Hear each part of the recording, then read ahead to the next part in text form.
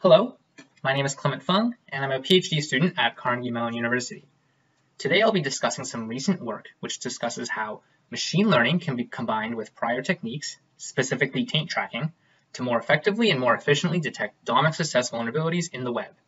This work is done in collaboration with William Melicher, Professor Lujo Bauer, and Professor Limin, all of whom are also affiliated with Carnegie Mellon University. Cross-site scripting, or XSS, is the most common and fastest growing type of vulnerability seen in the web today. DOM XSS is a client-side version of cross-site scripting, which does not interact with the server and is therefore more difficult to detect. With these vulnerabilities, attackers can steal information or execute arbitrary code on websites, as seen in high-profile examples at Yahoo, Gmail, and DuckDuckGo. A DOM XSS vulnerability is caused when unsanitized JavaScript allows a user to write input directly to the document object model, or the DOM. Consider this example where a website takes as a parameter the name from the URL bar and writes it directly to the DOM in a welcome message, saying, "Hello, Bob." A more malicious user could take this same code and instead provide input that directly injects code into the DOM. When this input is written to the DOM, arbitrary JavaScript is executed, allowing the attacker to steal information or compromise the web server in other ways. DOM XSS is detected in a variety of ways. As a reminder, since DOM XSS is a client-side technique, server-side defenses would be unable to see these attacks and therefore unable to detect or prevent them. It's also possible to define content security policies to filter unwanted content. However, prior work has shown that these rely heavily on user configuration and are often misconfigured, allowing DOM XSS to occur. Another family of solutions involves analyzing the code involved in a website and verifying that it is safe. Static analysis is one such method. However, prior work has also shown that because JavaScript is a highly dynamic language, this makes static analysis difficult. So, an alternative would be dynamic analysis, or taint tracking, in which the information flow of a program is captured while the program is being executed. This is the technique that we build on in our work today. How does taint tracking detect DOM XSS? This is done by bookkeeping the information flow within a program as it's being executed and propagating taint information from defined sources to sinks. In this function, an input passes through both control logic as well as variable manipulation and addition, before ultimately being sent to a sensitive sync function, document.write. When a flow exists between an attacker-controlled input and a sensitive sync function, this indicates the potential possibility of a DOM XSS vulnerability. However, a flow may not necessarily be a vulnerability, and thus we call it an unconfirmed vulnerability. Tainted flows may actually be sanitized or otherwise inexploitable. In this example, an input does reach a sensitive sync function, but must pass through the parse float function, which ensures that only legal decimal numbers are passed to the function. Prior work has shown that by generating proof-of-concept exploits, it's possible to test whether or not these DOM XSS tainted flows actually succeed and are true vulnerabilities. We do the same, and if the exploit succeeds, we then label it to be a confirmed vulnerability. While taint tracking is a very helpful tool in detecting DOM XSS, it occurs at high overhead.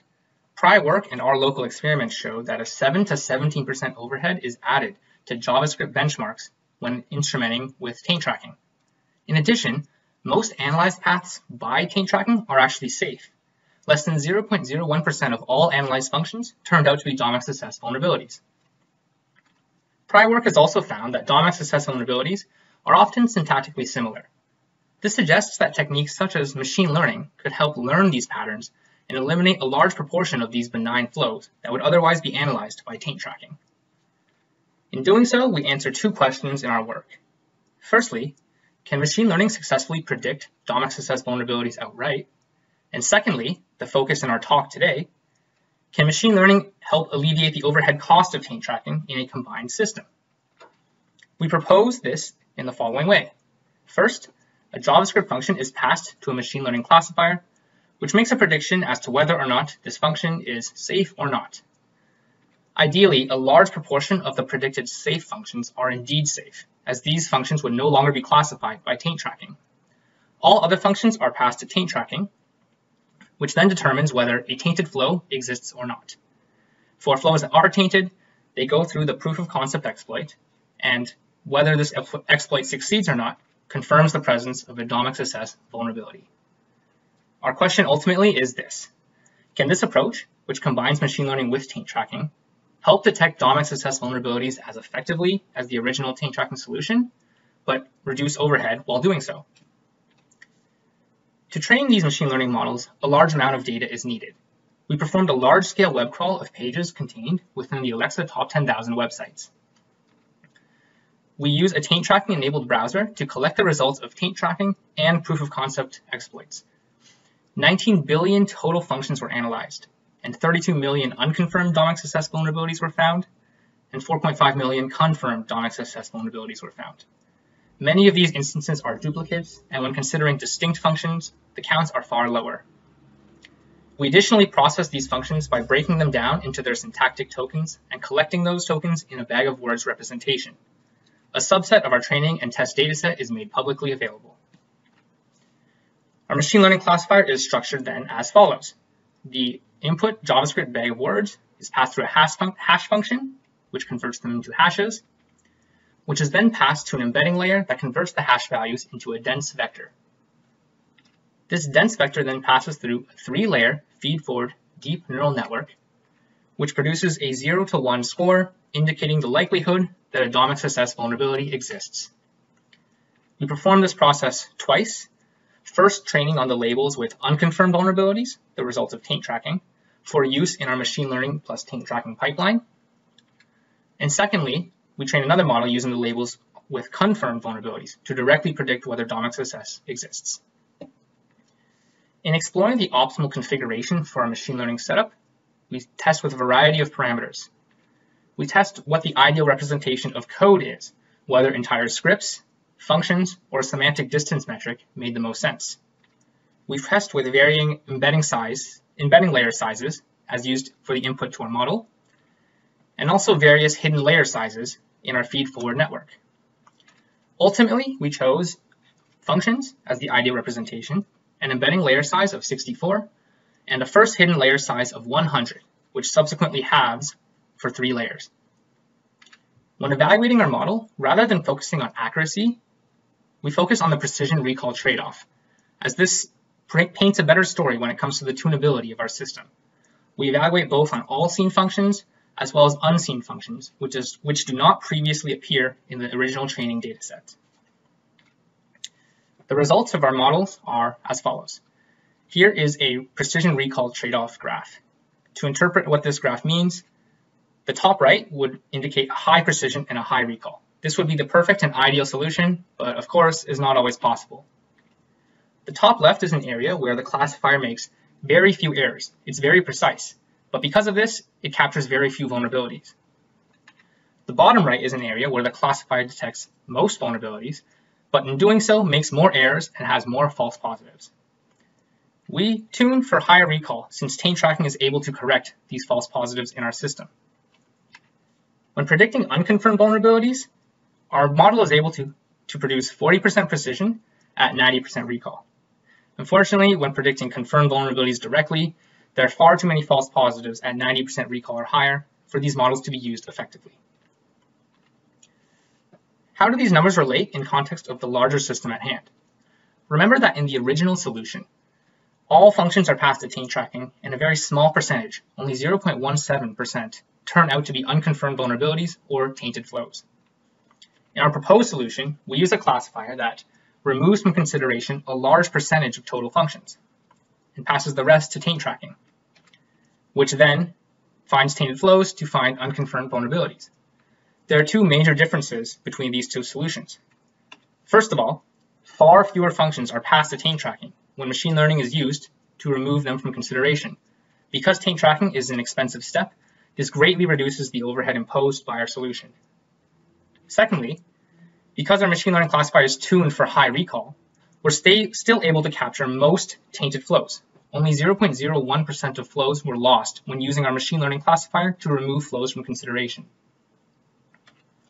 Next, we see how the ultimate confirmed vulnerability recall translates to the hypothetical savings in our system.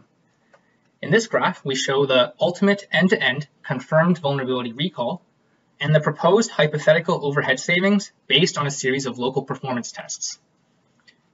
In this graph, it's possible to achieve high overhead savings by passing very few functions to taint tracking.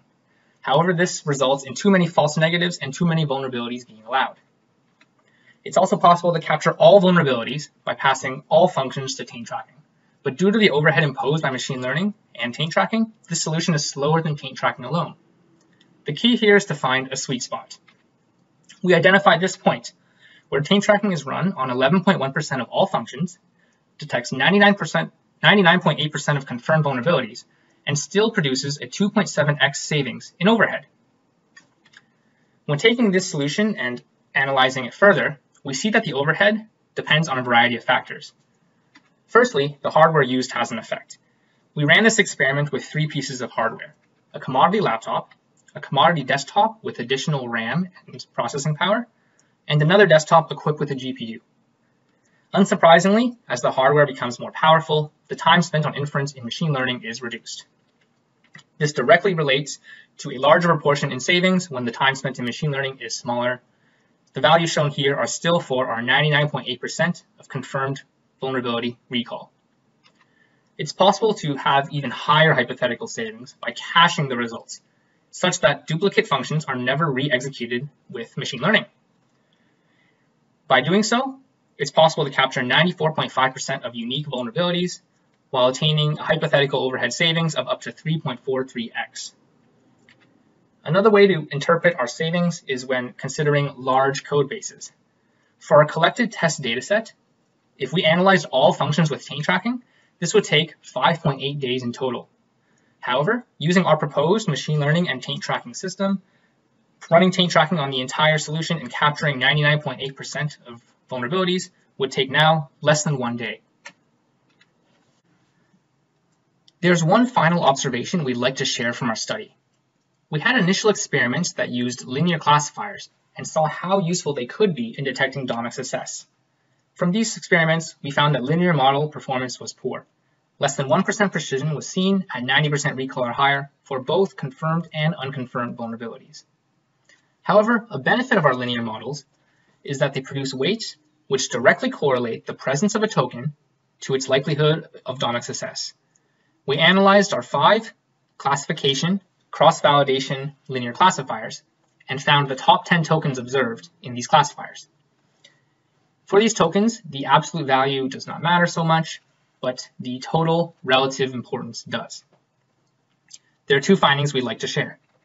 Firstly, write and eval were the most common tokens seen by far. This is unsurprising as they directly relate to sensitive DOM writing sync functions. Secondly, we saw that some long, uncommon HTML strings being used as JavaScript constants were also in our top 10 most important tokens.